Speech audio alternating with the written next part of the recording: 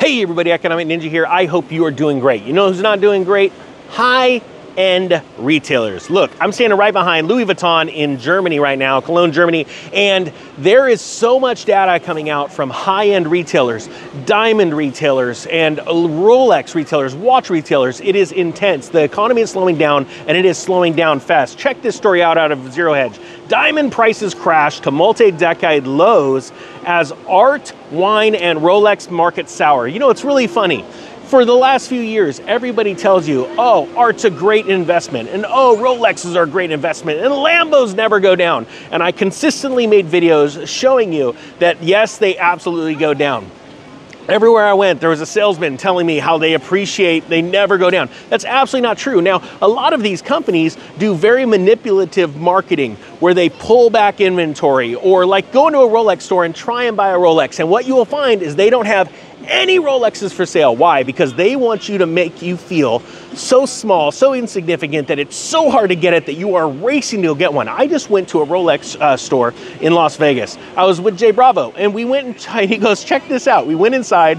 Hey, I want to buy a Rolex. I've got cash. I'm like, sorry, we have none to sell. And he goes, no, I got cash. Let's just buy a Rolex. He was just totally messing with them. And they said, no, you can't. But then they slip you a card and they say, I got a guy right down the street that can sell you one. Really? Isn't that interesting? And it's those manipulative practices like this store. Do you want a Louis? No, I get it. People want nice things. I totally get it. And I'm all for it. You can buy whatever you want. If you're spending a small percentage of what you make, who gives a rip? I'm the same way. I spend 10% of what I make, okay? I invest 80, I give 10, I spend 10. That's just how I do it. As a matter of fact, people like J.C. Penney, when he died, were giving 90% of his wealth away because at a certain point, it's like that movie, Brewster's Millions, you know, with not Eddie Murphy, who was that guy? Put it down in the comment section, I forget who it was. At a certain point, you're given a ton of money, you can't spend it that fast. There's only so many hours in the day. Sorry, I digress. Check this out. The downturn in the diamond market is nothing short of breathtaking. Prices are in free fall as cash-strapped consumers have been shunning luxury goods, grappling with failed Bidenomics that unleashed an inflation storm and resulted in high interest rates. Compounding the issue, the rising demand for lab-grown diamonds has pressured the prices of natural stones. I mean, honestly, like who would pay that much when it's you could just literally get the same thing that looks the same thing for way less. I just don't get it. Anyway, according to Bloomberg data citing the Diamond Standard Index, diamond prices have plunged to the lowest on record, with data going back to the early 2000s. The index has lost 45% of its value since March of 2022. The Diamond Index losing 45% in merely 2 years. Now, how is that investment for you? Since diamonds are a consumer-driven market, the fierce bear market in price signals that the industry is in trouble, as well as signals that low to mid-tier consumers are in trouble. In less than a week, Dollar General and Dollar Tree, with tens of thousands of stores nationwide, have warned that their core customer bases are under pressure. Hey, you want to talk about how the Ninja puts Dollar General or the dollar stores along with Louis Vuitton? I actually know someone that has a Louis Vuitton bag, and it's a real thing. They went out and spent it, and they're so excited. They barely walk around with it because they're afraid of it being stolen, but they brag about it all the time. And they actually shop at discount retailers like Walmart, like Target, and Dollar Tree. But they got one of these. What do you think about that? It's because all they care about is what other people think of them. Now look at the way I dress and the way I do my hair. I could give a rip what people think about me. De Beers, the world's largest diamond producer by value, recorded its worst year in 2 decades. Okay, now we're gonna move off of diamonds in a second, but you have to understand, there's your standard, right? When you talk about luxury items or wedding, you know, people getting married and they have to have a diamond, blah, blah, blah, blah, blah. I get it. Honest truth, true story. I got my wedding ring at a pawn shop, and my wife actually picked it out. I mean, I'm just gonna be honest. We have been living our lives differently ever since. Now we have my wife's got an amazingly beautiful ring with carats. I don't remember how many carats, but the jeweler that serviced her ring last said this is one of the most flawless diamonds she's ever seen.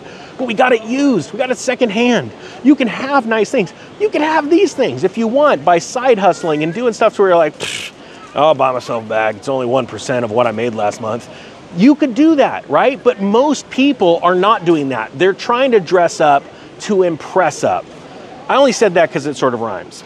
Now, it says here, the diamond and luxury goods industry was a major beneficiary of the helicopter money from the US government dishing out to everybody during the COVID era. However, as soon as pandemic savings dried up and the Biden-Harris team ignited an inflation storm through failed Bidenomics, stores, companies like Rolex, handbags, and Gucci loafers, and things like that, they started to fall, okay? The sales fell.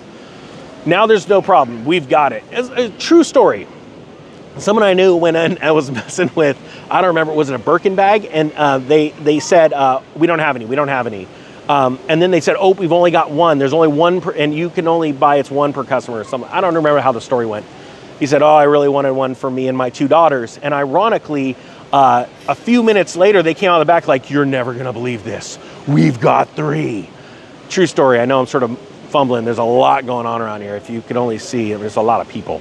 Okay, it says here, they're staring at this person going, who is the ninja? There has also been downward pressure from the Gen Zs from not getting married. Is that crazy? Because people are like, why get married? This world's screwed up. I honestly don't believe that. I think you should get married. I think you should try to lead a happy life and raise amazing human beings. But that's just me.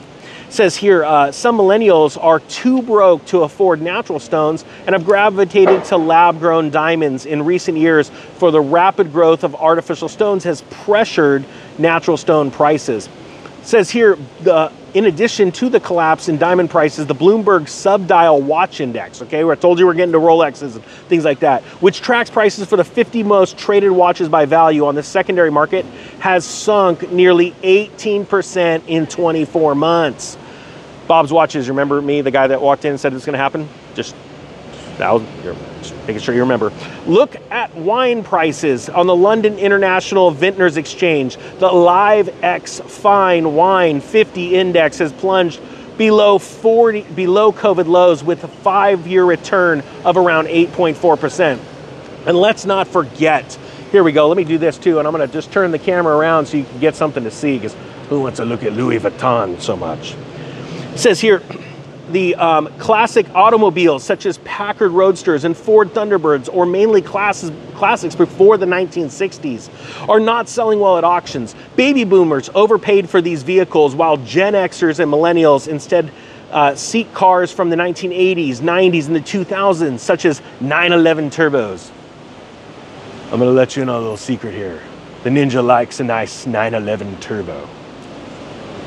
So much for the old folks trying to dump their 1930s Packards at auctions bought a decade or two ago. The overall theme here is that this offers a view into the consumer health. Low and mid-tier households are certainly feeling recession-like pressures. The truth is, it's about to be buying season, and it's gonna be buying season when everybody figures it out. Hey, I hope you got something out of this. Hope you have a great day. The Ninja is out. Oh, one last thing. If you want to take advantage of getting out of debt and being ready for this course, I'll put a super big discount link to Dominate Debt. If you have problems with debt, there's a course on it. Check it out. I think you'll be super pumped. Everyone that's taken it has given me amazing feedback. They're getting out of debt and they're getting ready for this. So they can go buy the Louis Vuittons, the diamonds, the 911s, and the houses. Hope you have a great day. Ninja out.